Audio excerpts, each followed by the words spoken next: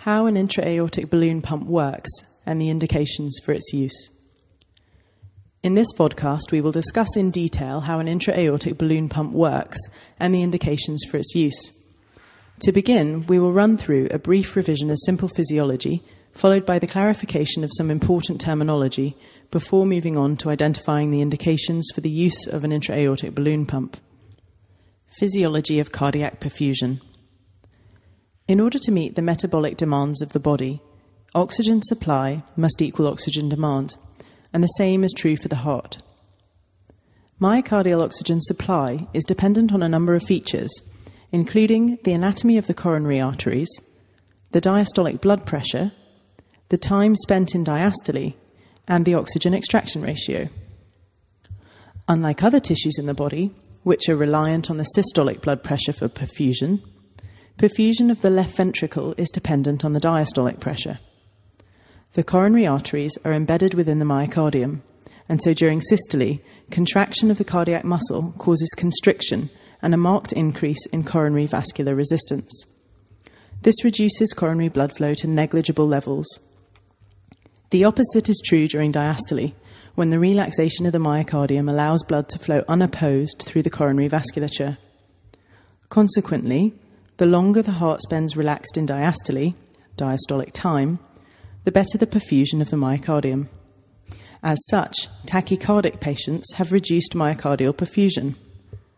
They also have a decreased ventricular filling time, and this reduces stroke volume and therefore cardiac output. The amount of oxygen required for the myocardium to function adequately, the myocardial oxygen demand, depends on how hard the heart is being forced to work.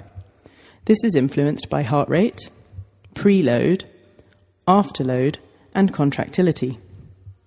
The preload is a reflection of volume status and directly influences the left ventricular volume of blood and pressure of that blood at the end of diastole, i.e., the left ventricular end diastolic volume and the left ventricular end diastolic pressure.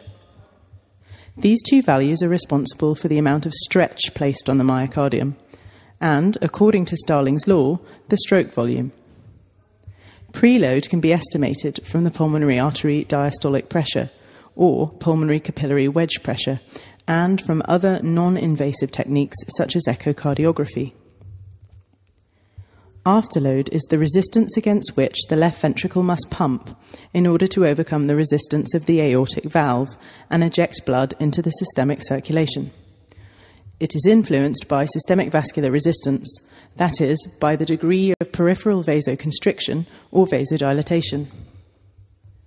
Contractility, or inotropy, is the force with which the myocardium contracts for any given preload conditions.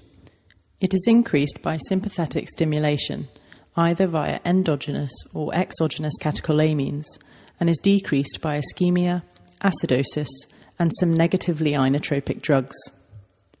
Considering these basic physiological points, we can begin to understand how the intra-aortic balloon pump works and some of the indications for its use. Mechanism of action of the intra-aortic balloon pump. The primary goal of an intra-aortic balloon pump is to restore and maintain a balance between the two factors previously discussed, myocardial oxygen supply and myocardial oxygen demand. Myocardial oxygen supply is enhanced by inflating the intra-aortic balloon pump during diastole. During this time, the left ventricle is relaxed, and oxygenated blood flows through the coronary arteries. The vascular system is a closed system with a fixed volume of blood. Therefore, inflation of the balloon causes displacement of blood back towards the coronary arteries, increasing aortic diastolic pressure and therefore myocardial oxygen supply. This is known as diastolic augmentation. The balloon remains inflated during diastole. Correctly timed deflation occurs at systolic pre-ejection, reducing aortic end diastolic pressure, aortic resistance, and hence afterload, making it easier for the heart to empty.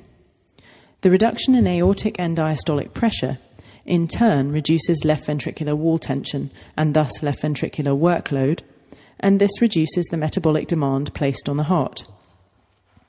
This sequence demonstrates the rapidity with which the end diastolic pressure improves after commencement of the intra-aortic balloon pump.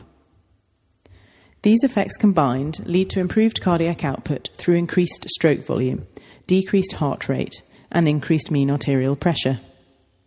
As well as the primary effects listed above, there are systemic effects as organ perfusion pressures are increased by intra-aortic balloon counterpulsation. Urine output increases due to the improved renal perfusion. Improvement in cerebral perfusion pressure may enhance the patient's level of consciousness. Peripheral and organ perfusion increases, and respiratory status may also improve. In the healthy individual, homeostasis is maintained in the face of changing myocardial oxygen demand by autoregulation of the coronary arteries. However, in those patients in whom the coronary vessels are occluded by more than 70%, this ability is lost, and blood flow in the narrowed arteries is diminished. Where coronary blood flow is reduced acutely, as in a myocardial infarction, the ischemic cardiac muscle becomes compromised and requires emergency reperfusion by either thrombolytic therapy or mechanical means with percutaneous coronary intervention or bypass graft surgery. Following an acute myocardial infarction, there is always damage to the myocardium and a risk of complications, including ventricular arrhythmias and mechanical complications such as papillary muscle rupture, and these may lead to left ventricular failure and cardiogenic shock. There is a low blood pressure despite fluid administration, reduced cardiac output with tissue hypoperfusion and compromise, elevated filling pressures, and peripheral vasoconstriction. In this situation, a vicious cycle may ensue where treatment strategies actually worsen hemodynamic compromise. Fluid administration in the face of poor pump function and left ventricular failure leads to pulmonary edema and worsening hypoxia. Vasopressors and inotropes increase heart rate, peripheral vasoconstriction, and contractility, increasing myocardial work and oxygen demand. And vasodilators may reduce afterload, but impair coronary perfusion as diastolic blood pressure falls. Clearly, this is a catch-22, and when the appropriate balance between oxygen supply and demand cannot be met using medications alone, an intra-aortic balloon pump may be used as a temporary measure to improve hemodynamic status and blood supply to the myocardium. Early establishment of the counterpulsation is necessary, as it serves as a cardiac assist device and can only support already existing cardiac function. Refractory ventricular failure may develop during acute myocardial infarction, secondary to mechanical complications such as ventricular septal defect or acute mitral regurgitation, or secondary to causes other than acute MI. For example, sepsis from any cause, viral myocarditis, blunt cardiac injury or contusion, or cardiomyopathy. An intra-aortic balloon pump may be used temporarily alongside standard supportive therapies to augment cardiac function and maintain vital organ perfusion whilst pump function recovers or until definitive surgical treatment is provided. The intra-aortic balloon pump has also been used during cardiac surgery, both when there is difficulty weaning a patient from cardiopulmonary bypass and electively prior to surgery for patients who are high risk. For example, those with severe proximal coronary vessel disease, severe left ventricular dysfunction, congestive heart failure, recent myocardial infarction, or cardiomyopathy. There has been some evidence to suggest that its use decreases both ICU and hospital stay due to the need for lower inotrope dosing and improved cardiac performance. The use of intra-aortic balloon counterpulsation may also be employed in high-risk patients with impaired cardiac function who are undergoing non-cardiac surgery in order to offset the increased myocardial oxygen demand that anesthetic agents and surgical procedures place on an already impaired heart. Summary. In summary, the aim of an intra-aortic balloon pump is to maintain a balance between oxygen supply and oxygen demand in the failing heart. This is achieved by correctly timing the inflation and deflation of the balloon. Inflation during diastole causes diastolic augmentation and improves coronary perfusion. This enhances myocardial oxygen supply.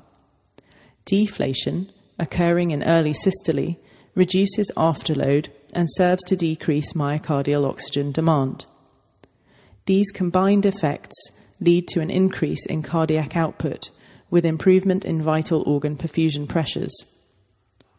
Although the intra-aortic balloon pump may be used in several situations, it must be remembered that its purpose is only to support left ventricular function temporarily, until such time as definitive treatment is provided or the patient's intrinsic cardiac function returns.